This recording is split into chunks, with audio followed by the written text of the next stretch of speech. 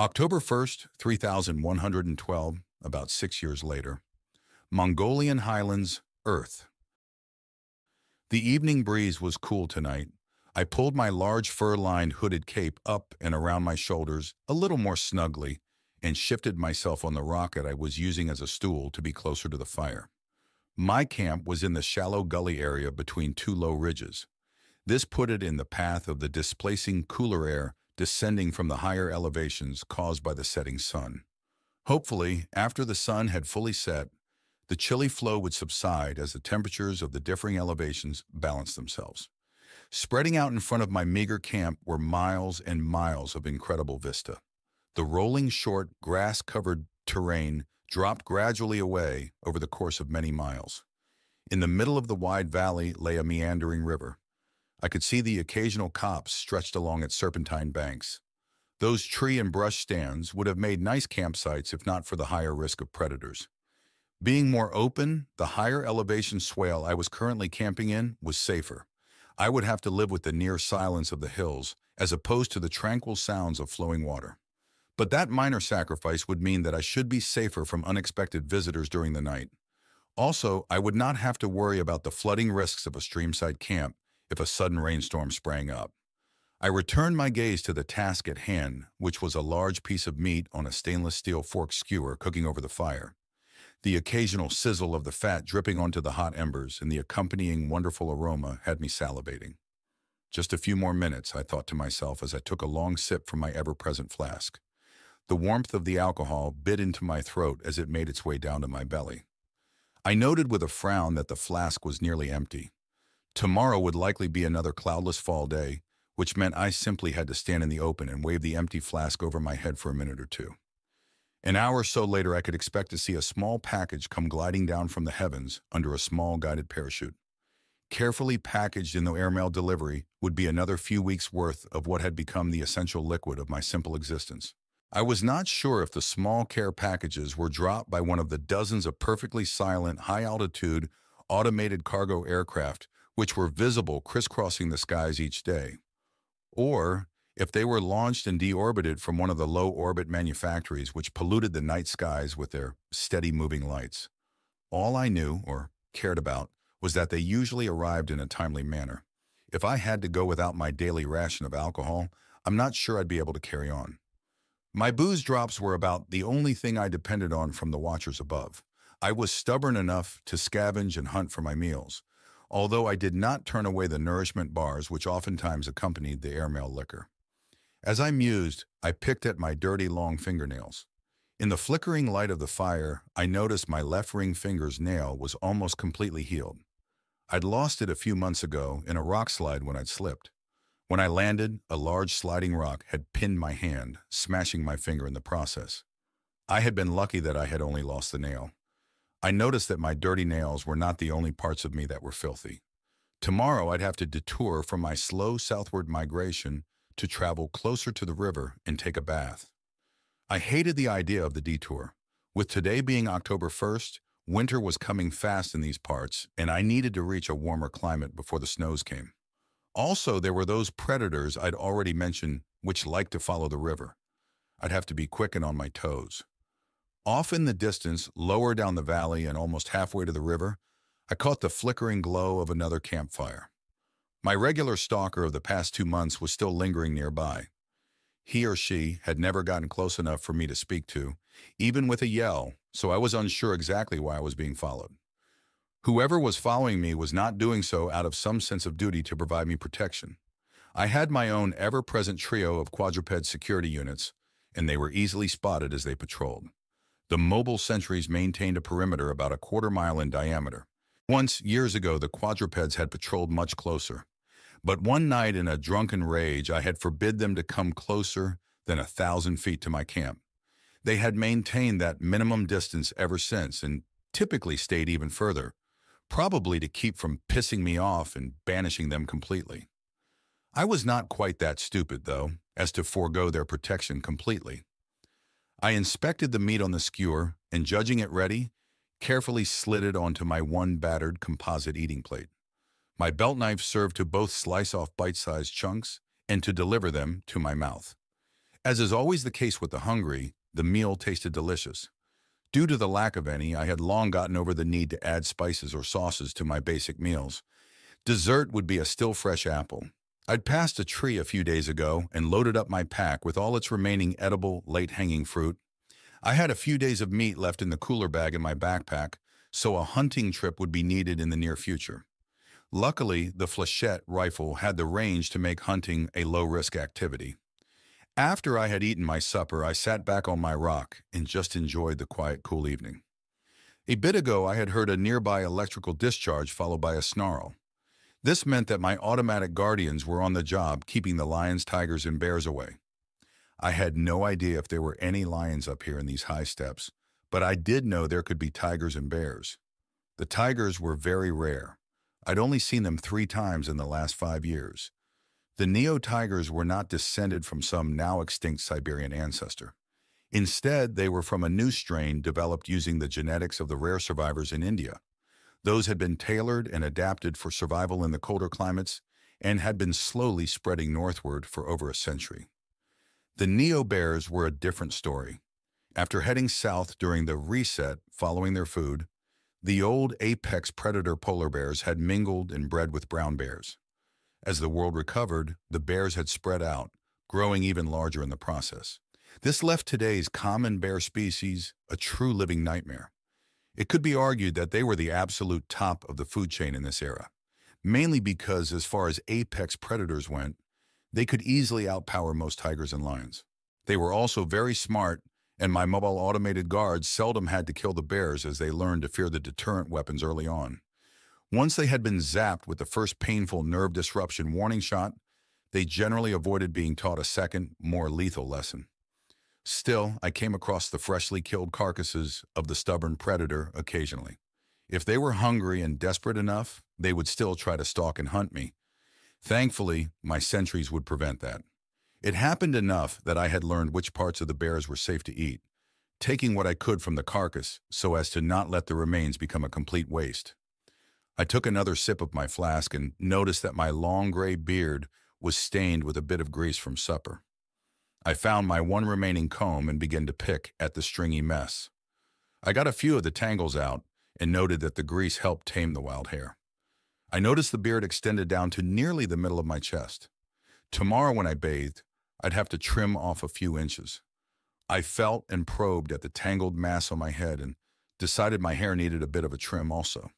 As I thought of doing that job tomorrow by feel and by knife, I felt a rare instance of regret at my self-imposed solitary lifestyle. Too bad there were not any barber stands out here on the Mongolian steppes.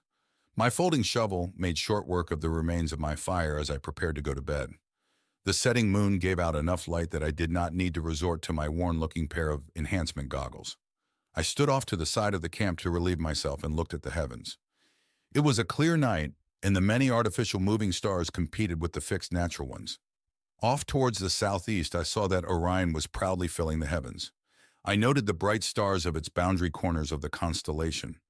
Those were the stars Betelgeuse, Bellatrix, and Rigel. Next, I paid homage to the 3 belt stars. The trio in a row were some of the earliest stars I had learned the names of. I smiled as I recalled the old public television channel's short nightly astronomy series. Stargazer was its name, and its host had been a guy named Jack Horkheimer. I had been a kid who loved all things space-related, and his weird TV manner drew me in. For some reason, his show discussing the Orion constellation had caught my attention. From that episode, I had learned the names of the 3 belt stars, Alnitak, Alnilam, and Mintaka. Funny the strange things we remember. Below those 3 belt stars was the fuzzy glow of Orion's word, more property known as the Orion Nebula. I remembered my 4th daughter's giggle when I had once referred to the sword as Orion's dingus. I shifted my gaze towards the east and noted the other 2 stars of the Winter Triangle just rising from the eastern horizon. Sirius, the brightest star in the sky, formed the lower right corner of the triangle, and the far left corner star was Procyon. I lingered on this last star while a scowl formed on my face. Right now, somewhere near Procyon, but closer and hurtling towards the Earth at 7.5% of the speed of light, was our enemy. They would be here in 100 years or so. I hoped the preparations for their arrival were going well, but that was someone else's problem. I was out. Back in my small one-man tent, I stripped out of my outer clothing, noting while I did that my long underwear and undershirt were holding up well. I had to hand it to modern materials. Nothing from my distant past would have held up to the dirt and grime of my current lifestyle as these new fabrics did. I laid on my bedroll and felt that it was already warm. The ground cloth that I slept on was heated and helped keep me warm. A few months after I had begun my nomadic lifestyle, the self-heating ground cloth had been airdropped to me. It worked so well that I dared not complain. Yes, I am a hypocrite. Some things are too handy to do without. Not sleeping on cold ground was one of those things. Before I touched and extinguished the glowing light emitter that formed the spine of the small tent, I dug into my pack for my smartwatch. I did not wear the watch daily anymore, but I did at least check it every few days. As expected, it was filled with a new batch of messages. The normal daily messages from Naomi were quickly erased unread. I then scrolled through the dozens of human-sent messages. These were the typical messages asking me questions, well-wishers, or the simply curious. I deleted these mostly unread also. One of the most recent messages caught my eye and I opened it on a whim. It was short and to the point. Happy birthday, Gramps. Love, Serenity LB.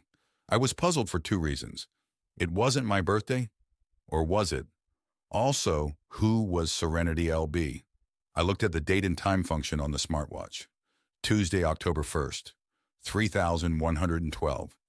No, my birthday was not until October 2nd, which was tomorrow.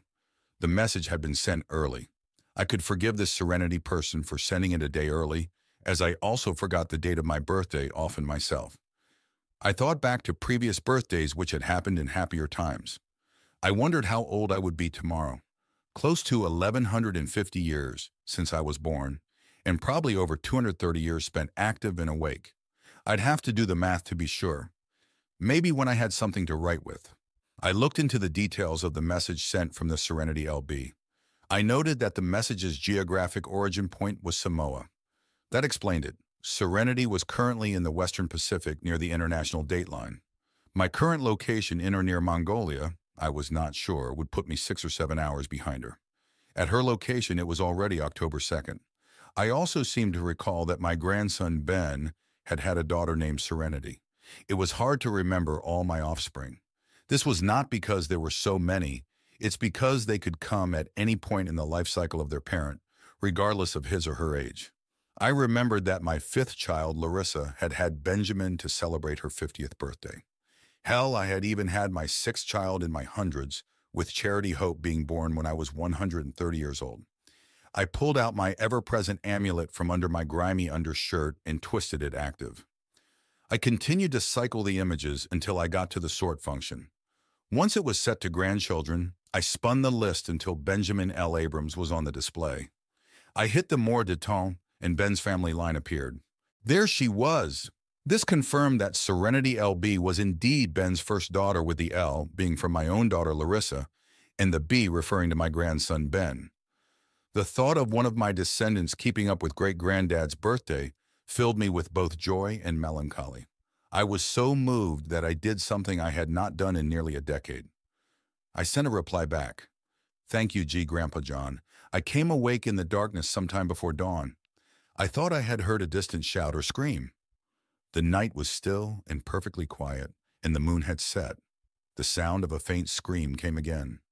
I sat up and listened intently, trying to find which direction the sound had originated. There it was a third time. It seemed to be coming from the direction of my stalker's camp. I quickly got dressed and grabbed my flechette rifle and my enhancement goggles. 7 minutes later, I had already jogged almost a mile down the gently descending terrain. I was panting and breathing hard as I pushed my 60-year-old plus shell to its limit. I ran with a noticeable limp as my lame leg still caused me problems.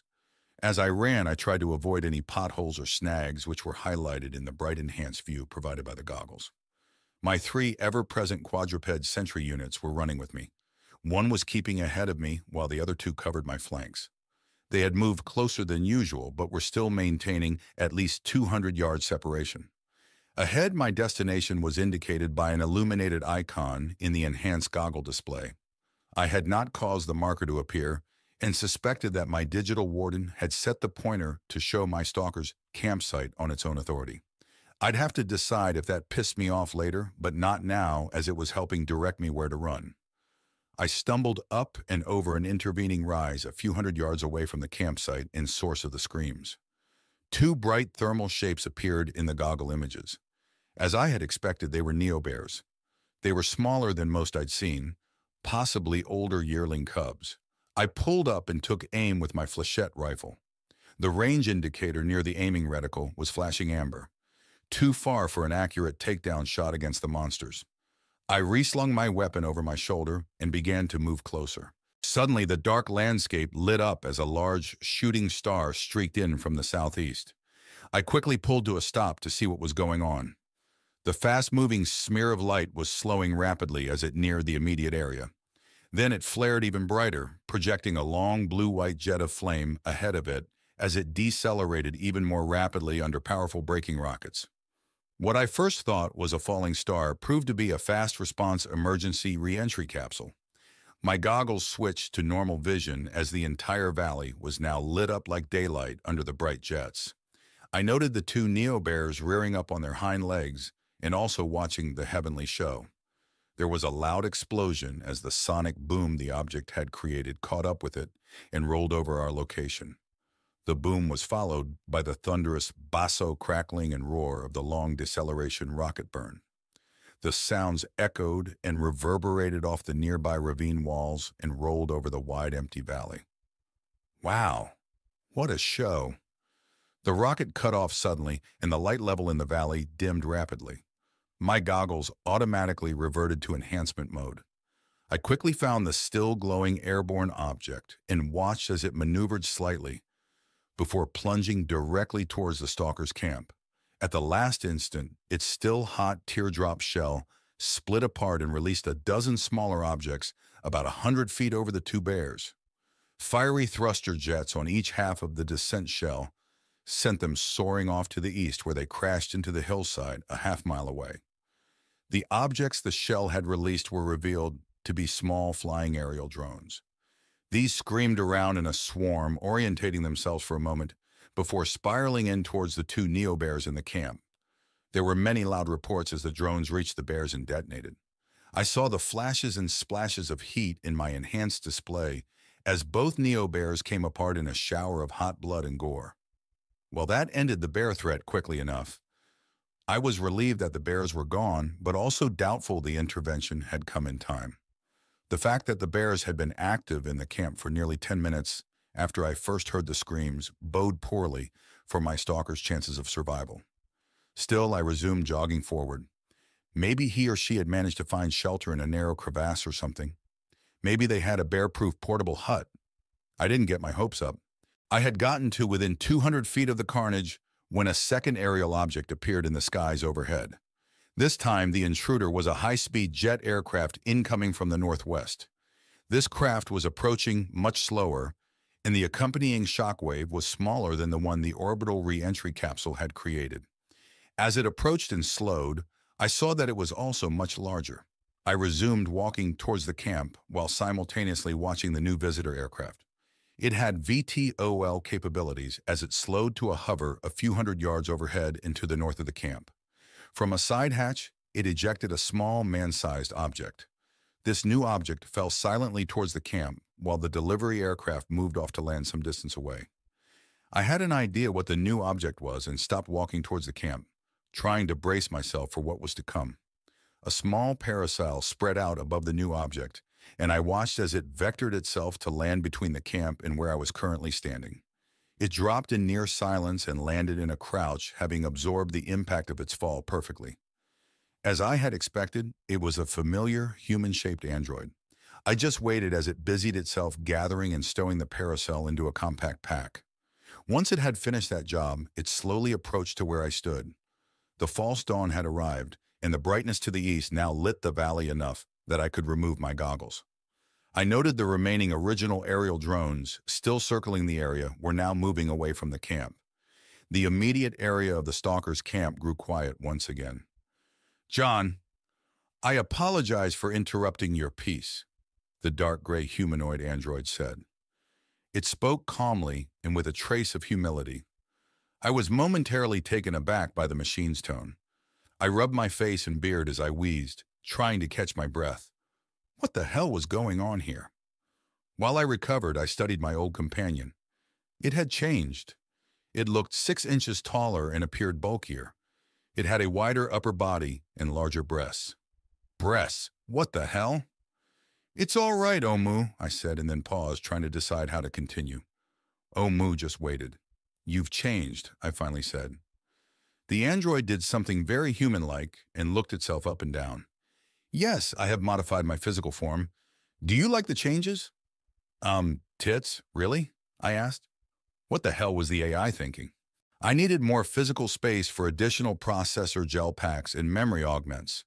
It was this or go with a beer belly.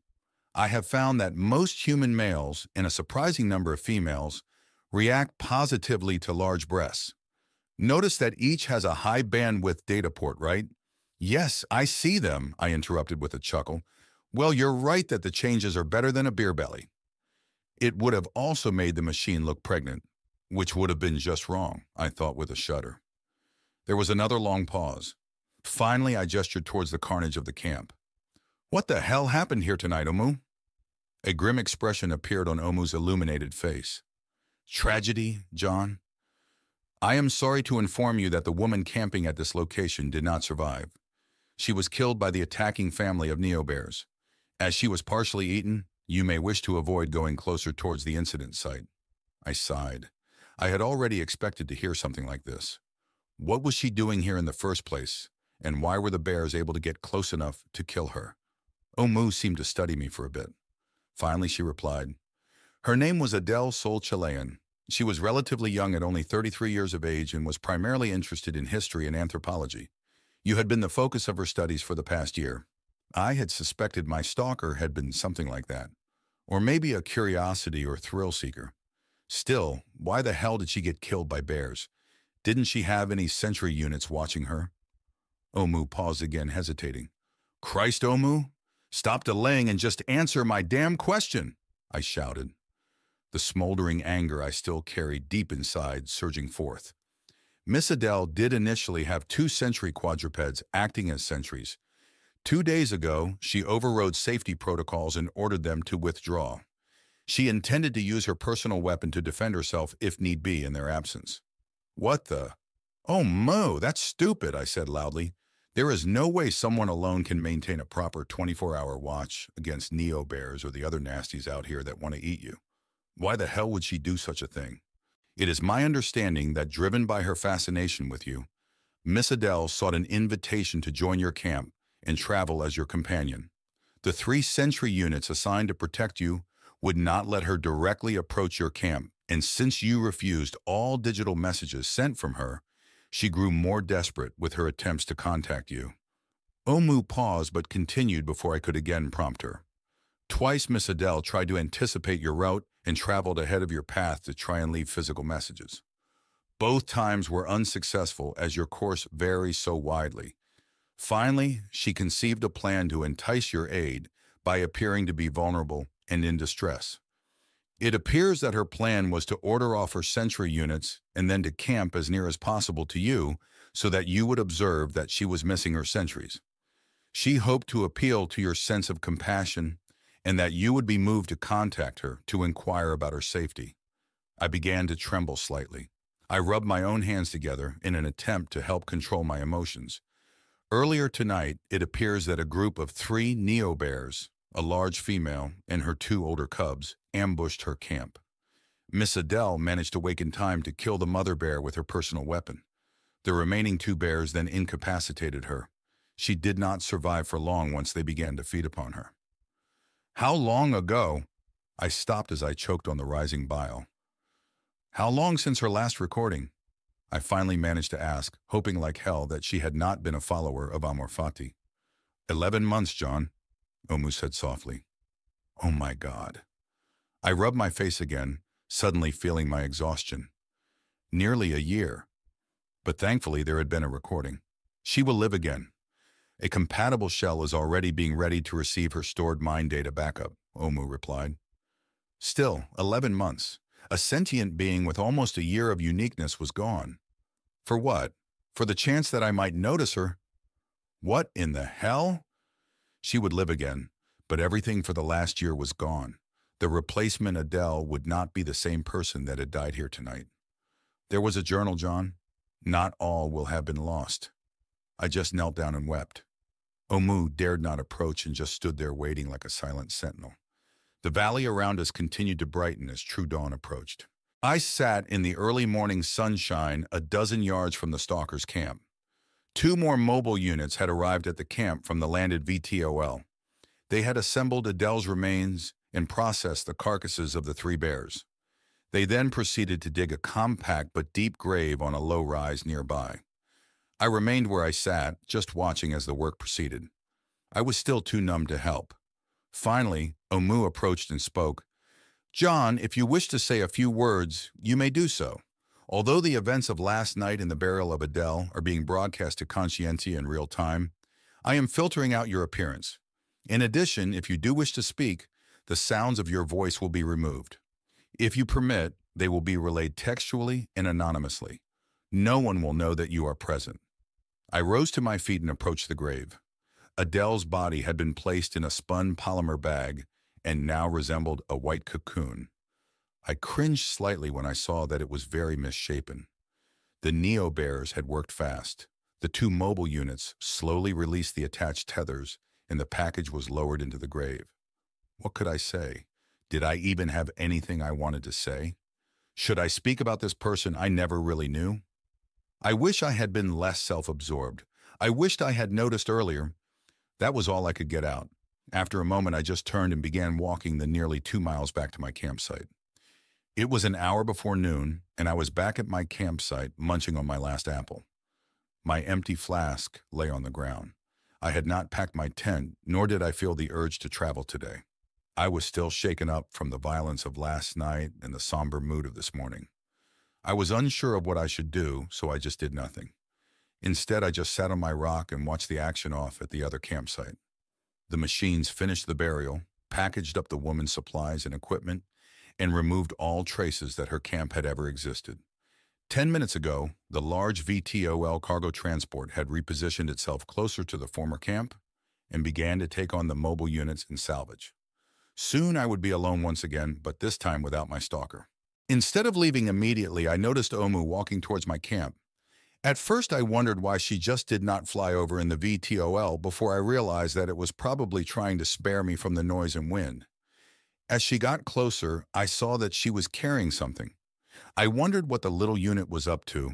Once she arrived at my camp, I saw that she had 2 items in her hands. One was a book of some sort, and the other was a small container. "Happy birthday, John," the android said as it handed me the container. I considered ignoring her, but curiosity got the best of me, and I took it. Inside was a large frosted pastry. There was a single large candle stuck on top. Instead of a wick or a flame, it had a tip that was sparkling in the sunlight like a diamond. Hell, it probably was a diamond. I began salivating when the smell of the pastry hit my nose. I debated bringing a huge cake with 1,144 candles on it, the number of years since you were born. Or should I bring a medium cake with 235 candles, representing the years you have been awake and aware? Even 61 candles, the age of your current shell, seemed excessive. So I decided to round the number of candles down to just 1. Again, happy birthday. The filling in the pastry is raspberry. The candle will self-illuminate on your birthday for centuries to come. Twist the top to use it as an emergency light source if needed, Omu explained. The emotions I felt welling up inside shocked me. While I struggled to come to terms with my feelings, I removed the candle and took a bite of the pastry. Oh my, what a heavenly taste. It had been so long. It is regrettable that your special day began with this morning's tragedy. Hopefully, the widely circulated example will serve to prevent such poorly conceived actions by other humans in the future. I trembled again, about to break into fresh tears. This was retrieved among Adele's belongings. It was an unexpected find, and due to its almost unique nature in modern society, I wanted you to be its caretaker. The gray android handed me the second item. It was an actual leather-bound book. I opened it to find it was filled with handwriting, actual ink on paper. The small script was very precise and written in English. She kept an old-fashioned journal I managed to get out. That was a truly rare habit for a new human to have. Yes, what a novelty! I have fully scanned its contents, and if she wishes it when she is revived, a duplicate will be conveyed to Miss Adele. I estimate that of all humanity, you would appreciate this physical journal the most. I fanned through the pages as I continued to eat my pastry. There were easily 200 entries. Each was short at maybe a paragraph or two, but it looked like they had been recorded daily. I got to the most recent entry. It was longer than most of the others. I began to read. October 1st. I think JP noticed me tonight. Using the magnified scanner, I observed him at his evening cooking fire. I was just able to make out his peering towards my own evening fire several times. JP? Ah, she must have referred to me as John Prime. He knows I am nearby, and by now he must have noticed that I am without a perimeter sentry watch. Hopefully, soon he will attempt contact and offer to help. I'm so excited. Wouldn't it be amazing that we finally meet on his birthday? Also, I observed that he only drank twice today, and that he spent a bit of time grooming his beard and hair. That is a good sign that he has retained enough sanity that I can achieve a meaningful dialogue with him. I can't wait. I let the book fall shut and drop from my fingers. The pastry I was chewing suddenly became tasteless, and I wondered if I was going to throw up. I carefully put the remaining uneaten portion back in its container. My hands were shaking severely. Well then, John, I will be departing the area now. Is there anything I can do for you before I go? Omu asked. I looked up and just stared at her. What had the android just said? I was distracted thinking of what I had just read. One part of the journal entry kept repeating in my mind. A good sign that he has retained enough sanity. She had feared that I was going insane. Was I insane? Daddy! Daddy! Daddy! I heard repeating deep in my mind. I looked away from Omu as fresh tears filled my eyes. What was I doing out here? Why were people still dying because of me? The emotions I had been barely suppressing burst forth like the waters through a broken dam. I was racked with sobbing. I caught Omu moving forward to comfort me before she caught herself and pulled up short. She slowly backed away to where she had been waiting. Why had I been so irritated with the android? Damn her to hell. Did it really matter anymore? I realized I was completely broken, totally insane. Omu, I moaned. Help me! Almost instantly, I felt the android wrap her arms around me as I sat there and shook. As I had noted long ago in the past, I was amazed at how warm and soft her mechanical arms were. I was also cradled in her new large bosom. They were also soft and warm, almost too comfortable. I want to go home, I sobbed into her embrace. I will help you, John. An appropriate aircraft has been summoned. I will have you home shortly, she whispered, brushing my dirty and unruly hair out of my eyes. I continued to weep and was having some trouble breathing. Would you like a sedative? She asked softly. I was able to nod in the affirmative and soon felt a cool sensation on my neck. I knew how fast her sedatives worked, and I was surprised when I heard the shriek of an approaching high-speed human-rated transport before I fell asleep. I was still sane enough to deduce that she had probably had the aircraft waiting on standby nearby, just in case. You can't outthink the machine, I thought to myself with a combination of irony and more than just a bit of bitterness. It suddenly occurred to me that it was likely that there had always been an aircraft waiting nearby on standby. I felt myself slumping as I began to fall asleep. Omu gently helped me lay back. I will take care of you, John. It had been nearly a decade since I had felt and heard the buzz of the implant's more intimate form of direct communication. I was not sure whether to feel further violated or deeply comforted. I realized that it had probably been necessary due to the increasing noise of the approaching VTOL jet. It still bothered me for some reason, but I stopped fighting to stay awake and let myself slip away.